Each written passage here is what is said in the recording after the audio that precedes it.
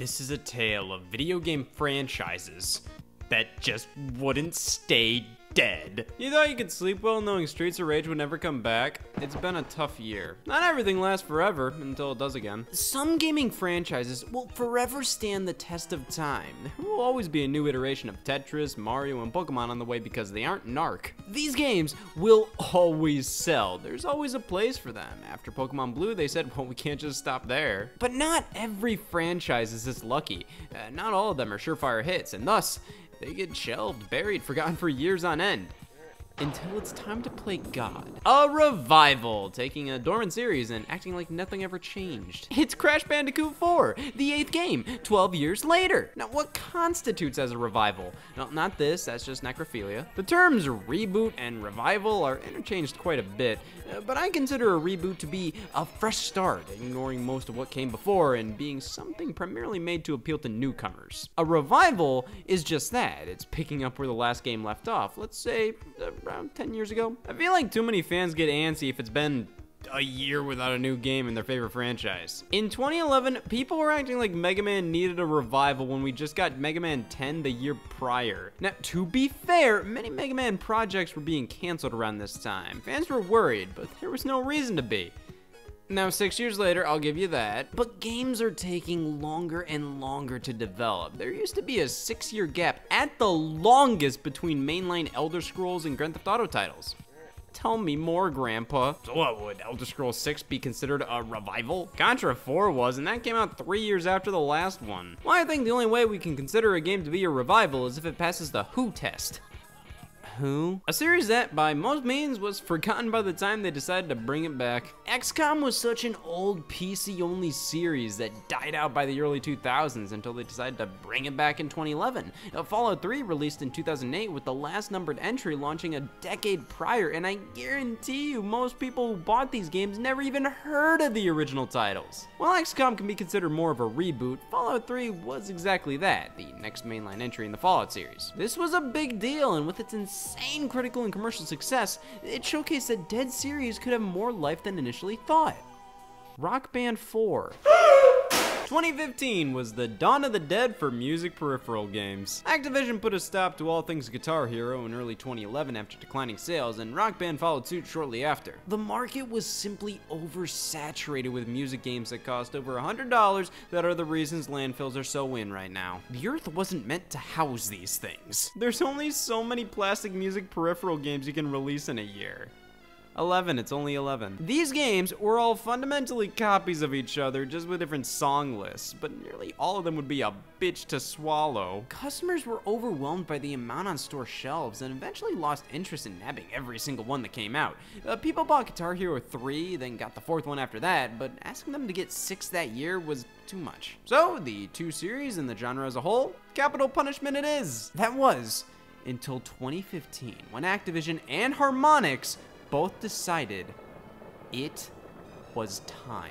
The revivals of Guitar Hero and Rock Band were strange considering I think everybody missed these games to some extent, but nobody wanted to invest in them again. They take up too much space, they're far more expensive than regular games, and while Guitar Hero Live is definitely more of a reboot with a newly designed controller, live action backgrounds, and being a far worse game than the originals, Rock Band 4 picked up right where Rock Band 3 left off, which means, yes, it's in the same timeline as LEGO Rock Band. Rock Band 4 was pretty much just more Rock Band again. It's hard to deny this is what fans wanted, but the series was a little too dead to make a full-blown recovery. By 2015, purchasing large plastic accessories wasn't cool anymore. What? While the original sets for both of these series hold their value online, nobody dares to want Guitar Hero Live. Rock Band 4 fared quite a bit better with it being just a flat-out new Rock Band. It may not have lit sales charts on fire, but it's been getting updates and new DLC for years. It's like feeding a grave. These revivals showcase that not everything works as well as it did back in the day, regardless if barely anything's changed or anti-barely. But then we have a series like Donkey Kong Country's comeback with Donkey Kong Country Returns. The whole continent? Donkey Kong Country was a reboot in of itself, as it took Donkey Kong from the arcades and made something far more substantial out of it. After the trilogy on Super Nintendo and a one-night stand on Nintendo 64, the Donkey Kong series got weird. Only just then. From the early to late 2000s, Donkey Kong only received oddball spin-offs like the DK series, King of Swing and Jungle Climber. Anybody else think this game doesn't exist? Why can't more people be like DK Jungle Climber, non-existent, we have an overpopulation problem? They decided to make some Donkey Kong games that work with the DK Bongos peripheral, Donkey Konga 1 through 3. Yep, it was officially on a spree. Donkey Kong Jungle Beat, which was definitely more of a traditional DK game. No, it depends on your definition of traditional. Yeah, we do this all the time. Donkey Kong Barrel Blast?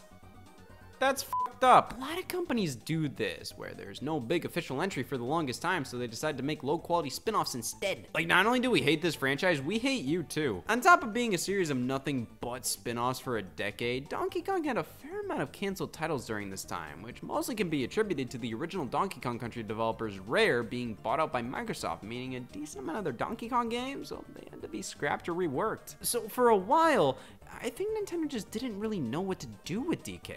To be fair, I don't think most people knew either. Use words! This all changed with the Donkey Kong Country series revival, now being developed by Retro Studios, their founder-made the Guy game. Country Returns was a phenomenal resurrection, as its design felt incredibly fresh and new while staying true to the original DKC formula. And I think that's something Retro excelled at, as they did the exact same thing with Metroid, a series that goes in and out of cardiac arrest. Twice already I've been critical on whether or not the series can conceive, to which it responds, "I'm fertile, bitch." I personally believe Metroid's absences throughout history has less to do with sales and more to do with if Nintendo felt like it that morning. Don't get me wrong, sales definitely play a part. Metroid's never been a huge seller, but you don't put two chibi robo games into production during Metroid's hiatus and blame low sales for why there isn't a new game. You funded this? A series may go dormant because of a lack of drive to make a new game. Like, Nintendo keeps saying they won't make a new F-Zero unless they have a good idea to back it up. That good idea is just a new F-Zero. Out of the thousands of employees at Nintendo, I think every single one is repulsed by the idea of making a new game. Ew, ew, ew, the long absence of a series can be a detriment towards sales of a revival, but it can also be a huge plus. Half the time, a revival's entire existence is plagued by, finally, it's a brand new Super Monkey Ball game. Did they forget to turn on spell check? It's the first 2D Metroid in 19 years. Is that something to brag about? To be fair, I don't think games like Streets of Rage 4 would have had the same impact if they released during the series' original run. Time allowed for people to truly understand how much they missed this series, because without it, I don't think a new Streets of Rage was at the top of anybody's bets for the year. I lost so much money in 2018, but when it released, this felt like such a necessary game. They knocked it out of the park. It's so fluid, so beautiful, so much fun. And selling over 2.5 million units, I think it just goes to show how well a faithful revival crafted out of love for the franchise can do. In contrast, what about franchises that haven't had a game in a while, so the companies say, buy this new game, and you might see them again? This isn't a revival, it's a hostage situation. Super Monkey Ball Banana Blitz HD. Who wanted this? Oh, of course. This was the first console Monkey Ball in years, and it just wasn't the best game in the series. Far from it. It was where the game started to truly go downhill. So Sega decided to remaster that one. Great! Remakes and remasters can be fantastic solutions to bring back dead series. It pleases fans who just want to see their favorite thing with a new logo attached, and it helps companies figure out if it's worth pumping money into a wholly new game. Just look at going from Crash Bandicoot Insane Trilogy to Crash Bandicoot 4. But it still feels kinda grimy to almost blackmail fans into buying a game they don't want just to get games they do want. At least with Contra, they gave us both options. The Contra Anniversary Collection or Contra Rogue Corp. I like that they advertised this collection right after whatever the fuck this is got announced. Marketing, please God, don't be pissed. You ever wait and wait and wait for a series to come back and it's just... A continuation of Half-Life 2 was one of the biggest ongoing jokes in gaming. Like, it needed to happen, it just needed to. Here's a VR prequel 13 years later. Thanks, Sean! Disregarding the high critical praise of Alex, it's just bizarre and pretty deflating to wait over a decade to see what happens next, when what you get is a dirty prequel. Like, damn it! didn't want to learn more about the Half-Life universe, I wanted to learn more! And you want to talk about less than ideal reveal situations. What about telling the fans to do it themselves? Many revivals occurred via crowdfunding websites, as there's a reason these series were dead to begin with. Shenmue 3 released 18 years after its predecessor. How did this series not have menopause? Shenmue wasn't revived because companies saw potential in sales figures. It's one of those franchises that everybody said, damn, we need another Shenmue, when 95% of the people saying that never played Shenmue and never wanted to play Shenmue. It was just something they heard that fans wanted and it became the big gaming thing to request. Like, we need a new Star Fox. Do we? We all just keep looking at new things to request, even if it's something we don't care about. How many people screaming at Nintendo for a new F-Zero actually want one? Many don't know what they really want because people will talk and talk and talk about needing a brand new Crash Bandicoot game. Like, I need companionship. Crash 4 was interesting as it shows just how far using a number can take you. Wow, these people must really mean business if they're willing to flunk math. So you have the first 3 games on PlayStation, then Crash 4 on PlayStation 2, The Wrath of Cortex. It wasn't numbered Crash 4 here, though it was in Japan. Crash Bandicoot 4, It's About Time, disregards all games following the third on PlayStation. It's like the Halloween movies. You have the first one, then a sequel to it, then a third that has absolutely no connections, the fourth is a sequel to the second, then the seventh disregards everything after the second one with a sequel to it, then the ninth one is a reboot with its own sequel, followed up by the 11th one, which is a sequel to the first movie, disregarding even the second one, which got its own sequels. It's just like Crash Bandicoot. Have you ever heard that? A game that called itself the fourth entry to later on have another game consider itself to be the fourth entry? Who the hell cares? Double Dragon 4. What happened here? So you have Double Dragon 1 through 3 on NES and in arcades, and Super Double Dragon on Super Nintendo, then Double Dragon 5 on Super Nintendo. It's obvious Super Double Dragon is Double Dragon 4. It's a beat 'em up like the first 3. 5 was a fighting game, so run! But this was the 4th game, even if it wasn't named it. After 2003, Double Dragon was fairly dormant until Double Dragon Neon in 2012, which was more or less a reboot by WayForward. I remember fans enjoying it and IGN giving it a 3. This is exactly what was expected from a Double Dragon game, but it's nothing like Uncharted. 5 years later, Double Dragon 4 was released. How? We were up to 5, so you go back one? To be fair, Double Dragon 4 seems to be a revival of the trilogy released on NES, even though the games originated in the arcade. I'm sure this style of Double Dragon is what most remember. Does not explain Double Dragon 2 releasing in 2013 and having nothing to do with Double Dragon 2. Even the subtitles are different. Man, I'm having a really Double Dragon 2 and 4 kind of day, which is to say...